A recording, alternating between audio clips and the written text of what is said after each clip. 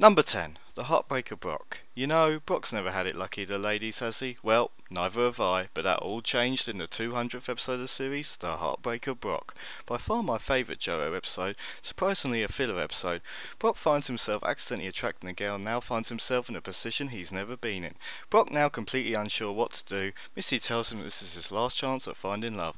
In a funny twist of fate, Team Rocket as usual try to intervene and the girl falls in love with James instead. Brock is now motivated to win her back, but of course it doesn't work out for him, and the cycle repeats. A hilarious episode 1, the funniest Ash and Misty poker shipping hints makes this a favourite of mine. Wow, imagine Brock married? You and I will be married someday too. Mm-hmm. Huh? Number 9, Volcanic Panic. What the fuck's with half the gym battles in the original season of Pokemon? Ash got so many pity badges that Cinnabar Island gym leader Blaine even called him out on being given a badge just because he stopped a volcano from erupting. Nope, Ashy boy, you're gonna have to earn it, and boy did he earn it in an awesome episode. Charizard has been snoozing and losing up to this point, and then he met his match, Magma. For once wanting to battle, badass motherfucker Charizard goes head to head with Blaine's Magma. With the incredible strength of stopping Fire Blast, Charizard and Magma fight fire with fire and end up in the too hot to handle lava. Game over, right? You bet your ass it isn't. Charizard ends up with Magma on his back and going round the world at the speed of Sonic the Hedgehog. Oh yeah! Seismic Toss Fatality. Now that bad boy's finally going to listen to Ash at last. Oh wait, maybe not. God damn it! Maybe if Ash would stop being a noob. Number 8. Pikachu Revolts. I don't know about you guys, but I always love it when the Pokemon turn against their owners, and Pikachu Revolts was right up my alley. With the return of Butch and Cassidy last seen in the Breeding Center secret episode, they have a cunning plan to rule the world. After arriving at Mandarin Island, Ash, Misty and that guy who nobody gave a crap about, Tracy Sketchit, find their Pokemon suddenly stopping and giving them evil looks as it's apparent that something's controlling them. Team Rocket also suffer with them losing Meowth, and the police later find out it's Butch and Cassidy controlling them with their psychic Pokemon Drowsy.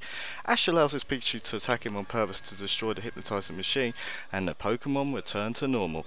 Remember that Togepi Missy had that did nothing for so many years? Well, in this episode it actually does something. Holy shit! I gotta give it to you, Togepi. I assume you're a useless little shit, but you know Metronome, which makes you deadlier than ever. Number 7. Abra and the Psychic Showdown. Ready for some creepy girl shit? Ash should have changed and be prepared. Saffron City's gym leader Sabrina was no pushover. Just when Ash's luck couldn't get any worse, her Abra evolves into Kadabra. Give me a fucking break. Pikachu does some DDR moves and can't stop humping the ceiling and floor.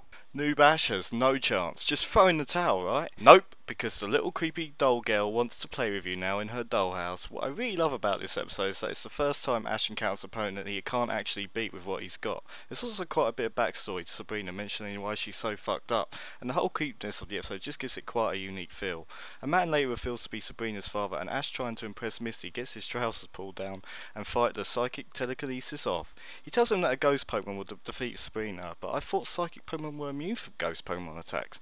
Oh, who gives a fuck? Number 6. Charizard Chills. God damn it, Charizard, would you please stop hogging up the spotlight? Well, to be fair, all arseholes grow up eventually, right? That holds true, and Charizard gets an entire episode dedicated to his douchebagness. I mean, I get that Ash is a noob, but for fuck's sake, man, he saved your life as a Charmander. Well, it takes until Charlie's ego is deflated after being beaten by a pansy Poliwrath. After being frozen up by Ice Beam, Ash decides to do the right thing and help Charizard warm up. Charizard is having none of it and wants to burn Ash, that ungrateful bastard. A few more hours in the night, however, Ash reminds Charizard how they originally met and admit he's not perfect and tries his best. There's some truth to that, so I've got to give Ash Ketchup some points.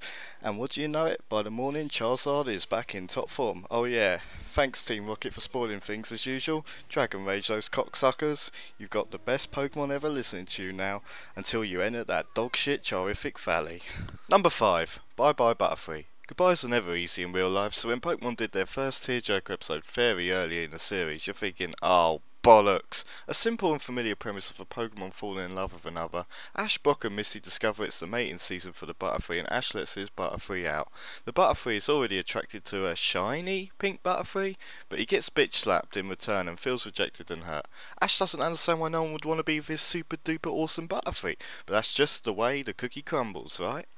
Team Rocket uses this as an opportunity for catching all the Butterfree, but Ash's Butterfree is determined to fight back and win the pink Butterfree's heart. After successfully stopping Team Rocket by working as a team, Ash knows it's time to say goodbye. Oh shit, here it comes. Where's my box of tissues? God damn it, even Pikachu's crying. Damn you, bye bye Butterfree, you still get me after all these years. But hey, still a better love story than Twilight. Number 4. Go West, Young Meowth. One of the best episodes in the entire series goes to Team Rocket. Meowth, that's right. In a unique episode of Pokemon, at least back in the early days, Ash and the gang take a backseat and Meowth hogs the spotlight for an entire episode. Going back to the big city, Meowth's flashback reveals he was part of a gang of Meowths and was trying to impress a female Meowth named Meowsy. He attempts to do this by learning how to speak English and walking like a human being. It backfires as she sees him as a freak rather than someone to be with. Meowth ends up being inspired to join Team Rocket after learning his first word Rocket, leading with a final confrontation in the present day between Meowsy and the Persian who looked after Meowsy ends up with Meowth as a victor. However, Meowth questions why Meowsy would still not want to be with him. Despite still being rejected and hurt, Team Rocket cheer up Meowth by saying they will always be his freak. Who would have thought we could actually sympathise with Meowth? Well, maybe Team Rocket aren't the biggest assholes after all. Number 3. Island of the Giant Pokemon. Another unique episode in what I believe is the only time you understand what the Pokemon are actually saying with subtitles. It essentially follows 2 plots. One following Ash and Team Rocket and the other following their Pokemon trying to find each other. We learn that Pikachu is normal, Bulbasaur's an asshole, Squirtle is a joker, and Charmander is actually a nice guy. So who would have guessed he'd end up turning into a stroppy git? Team Rocket's Pokemon refuse to attack and ignore Meowth without Jessie and James. Ash and Team Rocket find themselves running away from giant-sized Pokemon and eventually reunite in a Donkey Kong Country-esque minecart ride. The episode ends explaining why the Pokemon are so large, essentially being robotic as the whole island is actually a theme park. Not sure what is up with that Slowpoke at the end evolving into Slowbro, but in terms of plot and humour, Island of the Giant Pokemon is one of the most complete packaged episodes. Number 2. Charmander the Stray Pokemon. It's nice once in a blue moon that Pokemon offers a serious dark tone episode, and I feel the original Charmander episode could be the best in the series. After discovering a Charmander all alone on the rock, Ash and the gang conclude it's waiting for the owner to return. They find out a few hours later the owner, Damien, deliberately abandoned the Charmander and that terribly voiced British cunt didn't give 2 shits about what happened to it. Brock loses his temper and as a result Ash and the gang decide to save the Charmander.